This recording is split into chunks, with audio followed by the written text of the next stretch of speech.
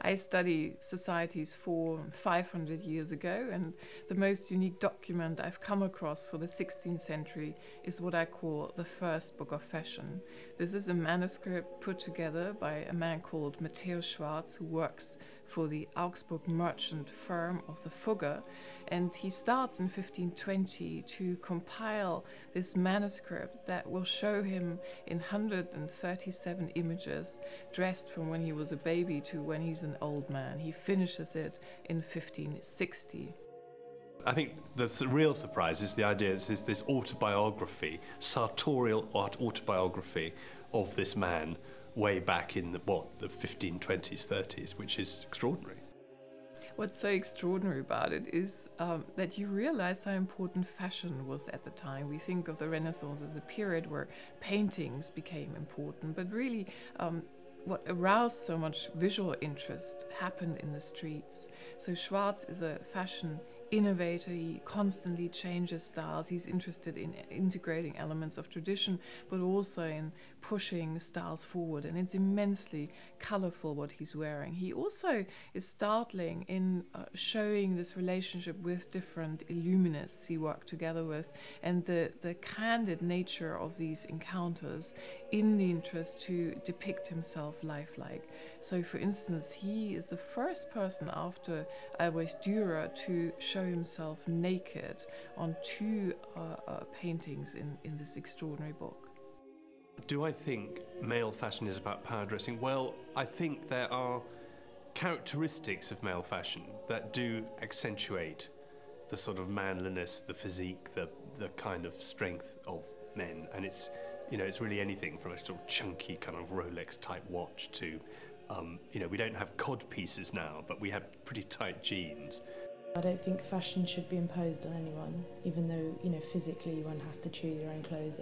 There's definitely a scale of choice in there.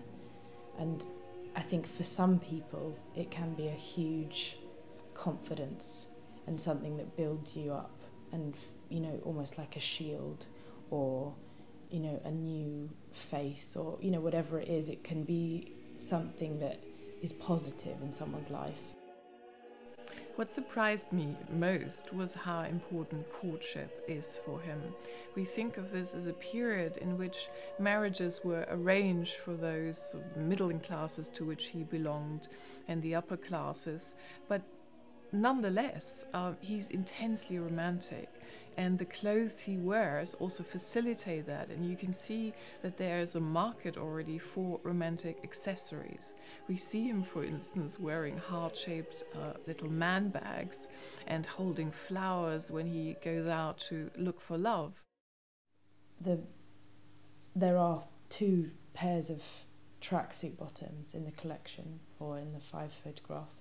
This was one of them, and I wanted them to be more special, even though I love tracksuit bottoms, and I find them, and the way to kind of elevate them as an object is to lay, you know, a rather expensive or, you know, interesting kind of lace on top of it. So it's actually just cotton jersey underneath with a separate layer of fabric on top, and then the binding and stuff is, you know, just in terms of the colour of that was from the original photograph. It had some gold colours in it, and I kind of wanted to work out a way of putting that in there.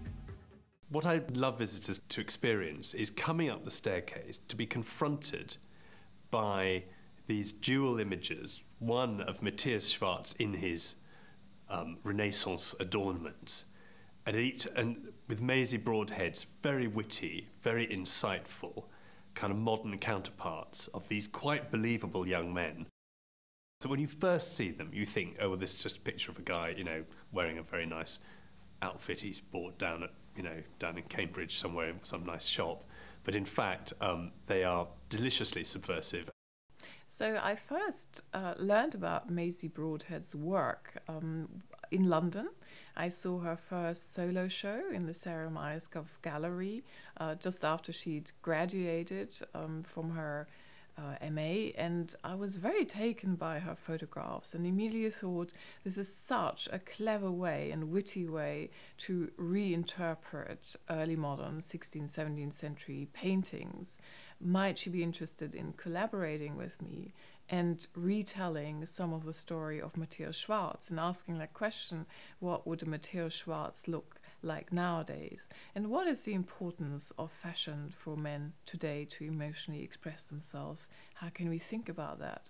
How can we think about the role of fashion and commodities in our lives since the Renaissance right up to now? I kind of got very interested in you know, this idea of a kind of very contemporary moment, a moment of what's going on around me, but by framing it in this historical setting.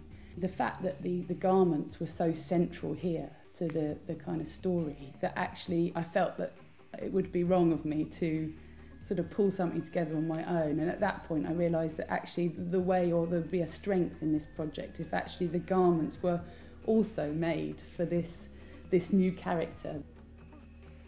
That period of Renaissance, you know, clothing can be massively, you know, inspirational to people, and not necessarily the actual, you know, garments themselves. Exactly, not necessarily the silhouettes, but you know, the flair of it. We spent 3 weeks preparing for the set build. We built each of the 5 sets individually, and we had about 3 or 4 people helping us, and we shot in a studio over in Hackney. We know that Schwarz was intensely interested in fashion history. On the first page of his book, he tells us that he's been talking to members of the older generation to find out what they were wearing in their youth, and he uses his book as a way of recording his own fashion history, or, to put in his words, to see what becomes of it. We use the Tumblr in a similarly explorative way to chart the ways that fashion designers, photographers, artists and makers, as well as the media, are discussing Renaissance fashion today. Well, this project is a wonderful collaboration with the history faculty here in Cambridge, and it's fruit, I think, of an increasing policy of the museum to work closely with our academic colleagues to make use of the extraordinary resource we have here in Cambridge, not only of magnificent collections, but also of magnificent minds. But also what I like is the way that we've gone further afield. I mean, the illuminations, the Schwarz illuminations are way off in Germany. Maisie Broadhead is a photographer working in London. And I think that kind of mixture, I think, is very fruitful. And, you know, I'm hugely grateful to the history faculty for their enthusiasm, for their ideas, and for their essential good nature working with us here at the Fitzwilliam.